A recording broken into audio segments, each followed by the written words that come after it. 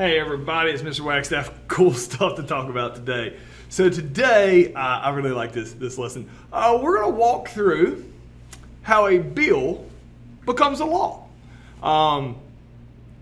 The reason I'm laughing about this is because it is absolutely ridiculous what has to happen for like an idea to become the law of the land, and how incredibly difficult and the amount of hoops you have to jump through in order to make a bill into a law. So let's go ahead and get started on this. All right. So there's a little Schoolhouse Rock video, you know, I'm just a bill. I'm not going to sing it for you, but that walks through the process here. So we're going to slow it down and I'm going to methodically walk you through, spoiler alert, it's 10 steps, all right? And that 10 steps is basically just the steps is broken down for this lesson. I'm not going to mandate you recall how to do this, but I am wanting you to understand the complexities that go into getting a law passed, all right? So to start with, there is a bill. This is a picture of bill.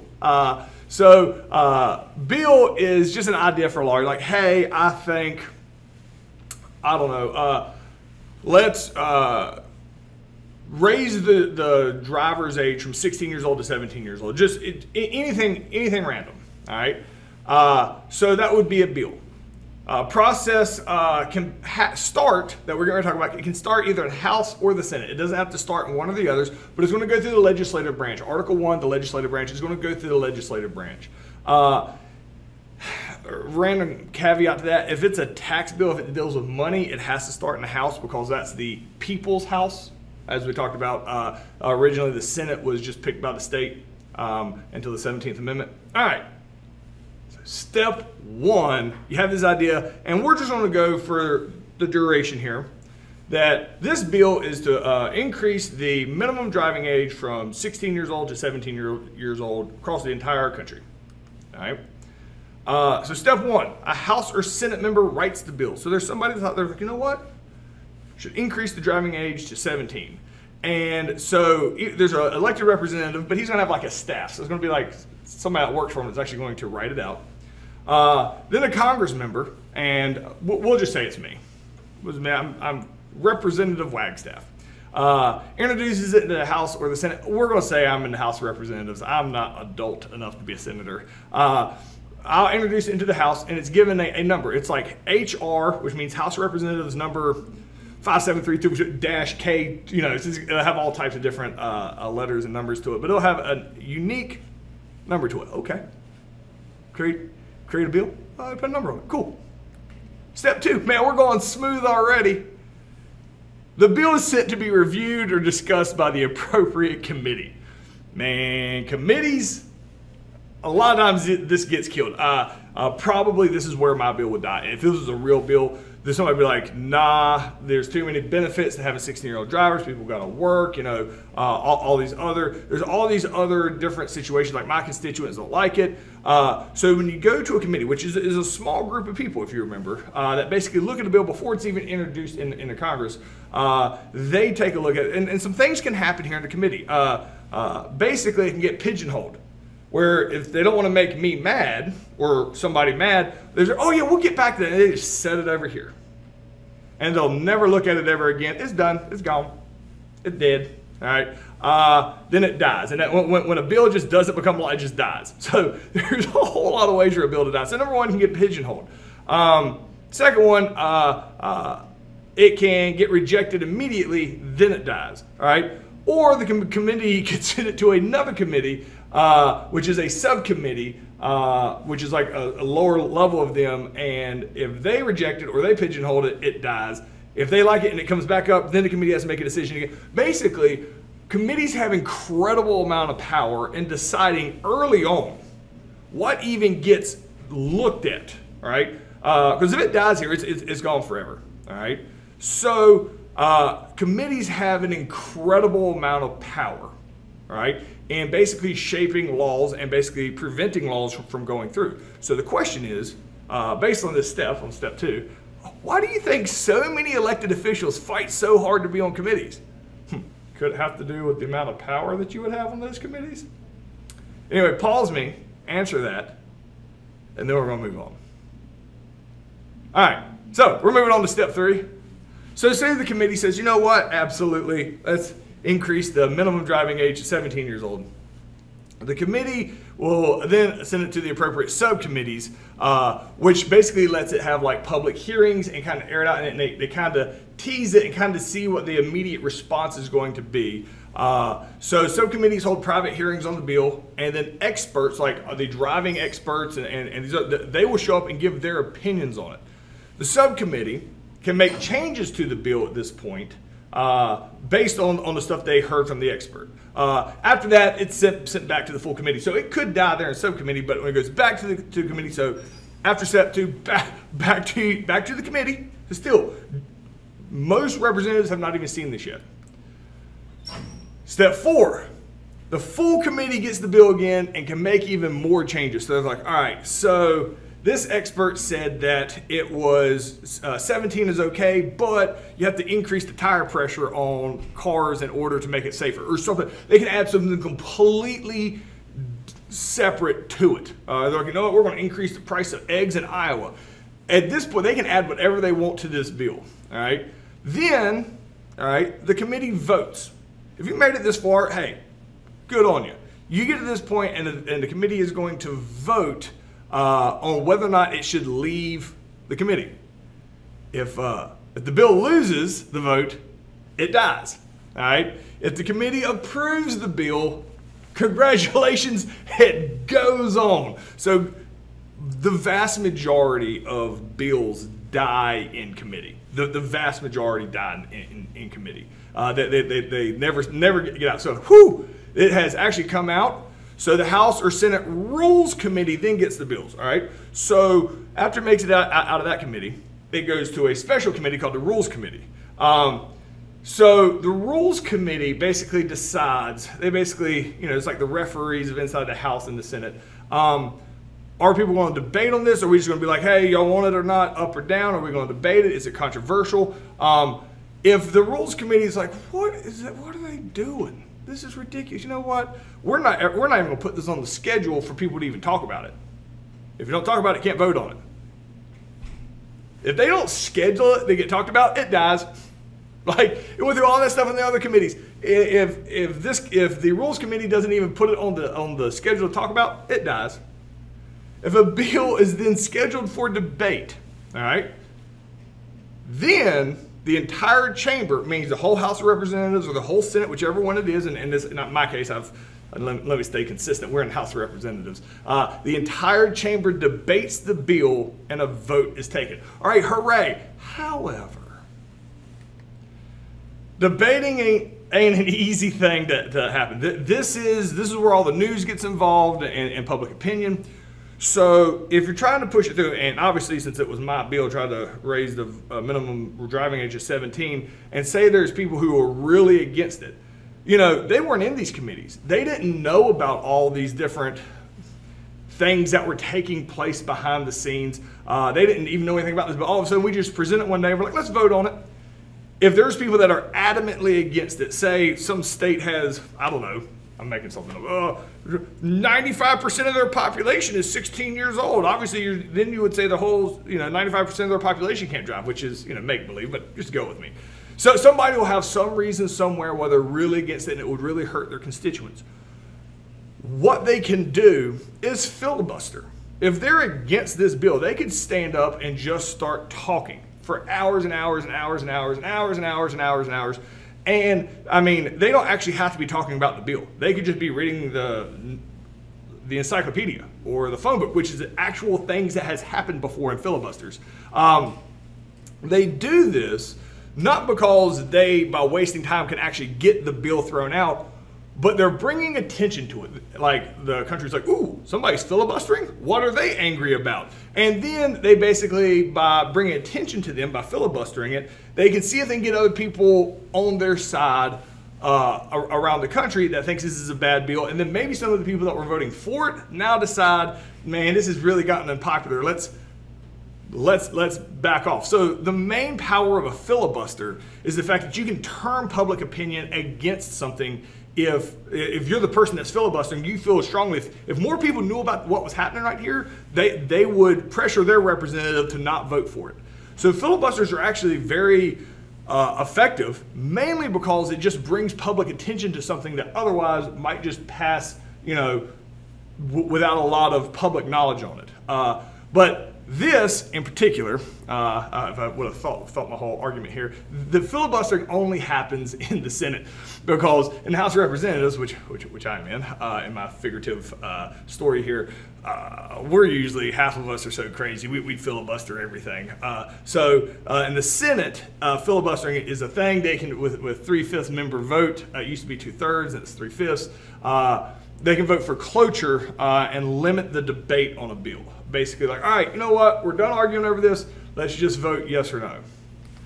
So the question is, explain how a filibuster can be an effective strategy against the bill. All right, so pause me, answer that in complete sentences, and we'll move on. So there's 3 types of votes used in Congress. It's not even simple on voting. So all right, let's finally vote on it, all right? There's a voice vote. So members at one time say yay or nay. Typically, if it's an overwhelming support, they'll just do this. A standing vote, rising to one's feet, can be counted as yay or nay. This keeps, super loud people from Mr. Wagstaff like having an advantage in yay or nay votes. And then the roll call vote. This is the one, this is used in the Senate. This is, if it's a touchy subject, they want to make sure they know who's voting yes and no to things, or if it's really close, to get an accurate read here. So a roll is called and each member votes yay or nay. This is used in the Senate. Roll calls in the House are usually recorded electronically, like click, click, because there's 435 people in the House of Representatives as opposed to 100 people in the Senate. So let's say, so if the bill loses the vote, all right, even though I was taking the whole filibuster thing that happens in the Senate, we're still going to pretend like we're in the House of Representatives. All right, hope I'm not confusing you on that. If the bill loses, it dies. If the bill passes this vote, hooray, it's a law. No, it's not. Not even remotely close.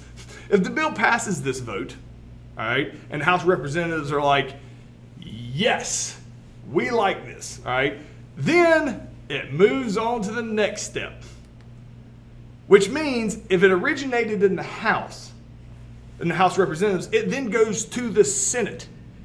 If it originated in the Senate, it then originates in the House. It starts all over. All over. It goes, so it's going to leave the House of Representatives and go to the Senate. It's going to then go to committee in the Senate. If the Senate doesn't like it, trash immediately. They can pigeonhole it. They can just vote it down. If the bill fails to make it through any part of the process that it already went through in the House of Representatives, when it goes to the Senate, it has to do the entire process again. If it fails any part of that process, it's trashed. The question here is, why do you think it's common for a bill passed in one house to immediately die in the other? Like, if the Senate passes things, why do you think it's very common? Because it really is. If the Senate passes something, it dies almost immediately when it gets to the House of Representatives, or if the House of Representatives passes it, it almost immediately dies in the Senate. Well, I kind of help you out on this one. Because they're designed to be kind of very different entities. House of Representatives, 435 members, are supposed to be a very small amount of constituents, people that they represent. Senators represent entire states. So they don't always view things the same way. That's very common. They have almost different personalities. So something that the House thinks is a good idea, the Senate's like, no. Generally speaking, and you can give 1,000 examples how this is not, you can't take this to the bank, but generally speaking, the Senate's kind of the adults. The House will pass like, everybody gets bubble gum, and the Senate's like, no. So, but they're very different personalities. The House will put out some more knee-jerk reactions sometimes, or at least try to bring them up to a vote in the House. The Senate is more structured, and so because they have different personalities, it's real common for something to pass one of these houses and then fail in the other one, all right? So, step 7, Due to the fact that the committees and subcommittees can change a bill, bills that come out of the other house may be a little different than the first house. So I'll give you an example. Say it comes out of the House of Representatives and they say, all right, the minimum driving age is 17 years old. And it goes to the Senate. And the Senate looks at it and he says, all right, we actually think the minimum driving age should be 18 years old or 16 and a half. Or let's mandate everywhere is 16 years old, because it's not necessarily like that depending on your state. They could change it. So the Senate could take what passed the House of Representatives, change it. The Senate could pass it. But then, because it's different than what the House of Representatives passed, they have to get back together and talk it out again. If there's a difference, then a conference committee, basically kind of the adults on both sides, get together and basically decide, hey, I had some differences, you had some differences, let's see if we can iron these out. If they can't agree on a compromise between the two different versions of their bill, it dies. If this is comical to you about how easy it is for a bill to die, it's designed that way. If they can work out their bill, their differences, like, okay, 16 and a half years old is the minimum age. Everybody across the country has to be exactly the same. 16 and a half minimum age for driver's license. All right, they all agree on it. Whew. All right, and everybody high fives. All right, we're agreed. And then it goes to step 8. After the conference committee is finished, you send it back to both the full House and the Senate. Both houses vote. The House of Representatives, all of it, has to vote on this final resolution. The Senate has to vote entirely on this final bill, this final resolution.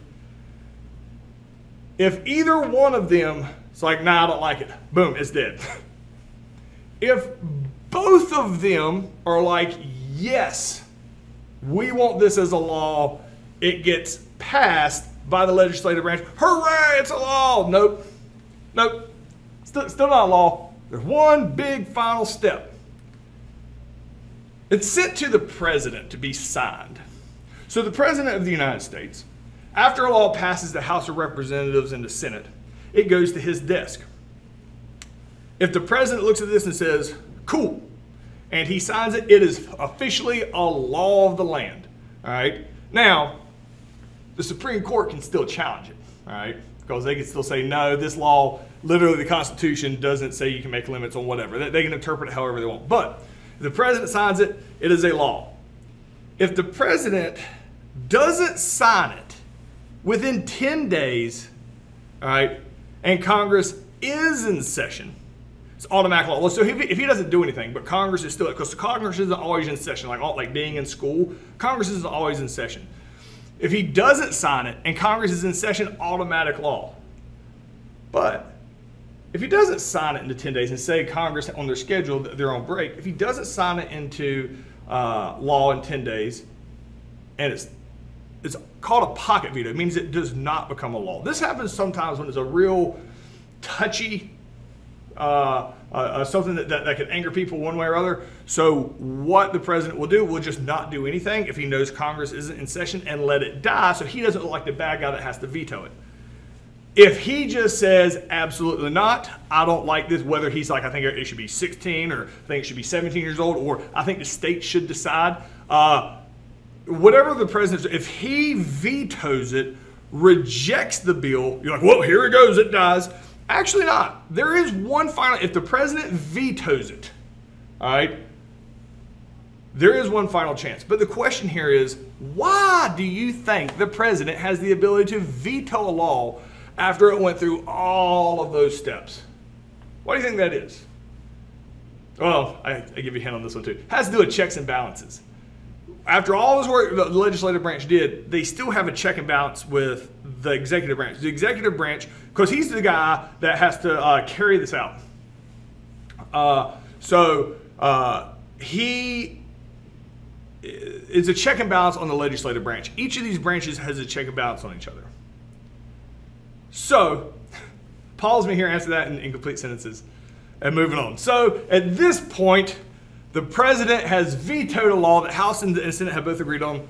What they can do is the House is sent back to the full House and Senate. They have to vote again. Now, When they voted the first time, it was just the majority rules on each one of these.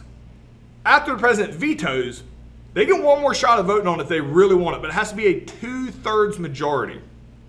If 2/3 of the House and 2/3 of the Senate vote yes for it, it overrides the veto. This is actually very rare. This is a big boy move by Congress when they override a veto. It's very, very, very rare for this to happen.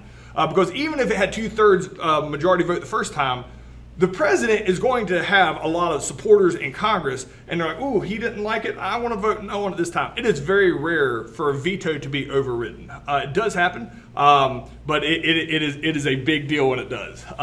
So it is very difficult to override a veto, but it can happen.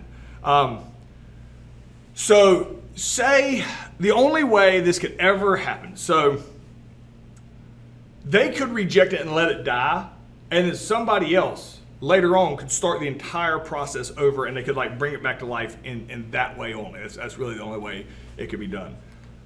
So the question here is, why do you think the Founding Fathers made so many steps in order to pass a law in the federal government? How easy is it to pass a law? It's not. You should be like, that's ridiculous. It's designed that way. They don't want the federal government all up in your business. So in order for the federal government to make a law that applies to everybody has to agree on it. This is a long process. It's a slow process. It's an intricate process. By doing so, you're verifying and validating the fact that this is something that the states want, that the people want, that the executive branch wants. So when a law gets passed in the United States, it has gone through all of these steps. And so many people had to say so in it that, in theory, the idea of you want to make sure you have fair laws that are not an emotional reaction to something. So they specifically made this very complicated and a slow, painful process so that the government can't over-legislate the people. That was kind of the idea. So it's designed to be complicated. All right, so answer that in complete sentences, and that's as far as we're going to get today. I hope you enjoyed that. It's always ridiculous talking about how a bill becomes a law. All right, cool stuff to talk about tomorrow. I'll see you guys tomorrow.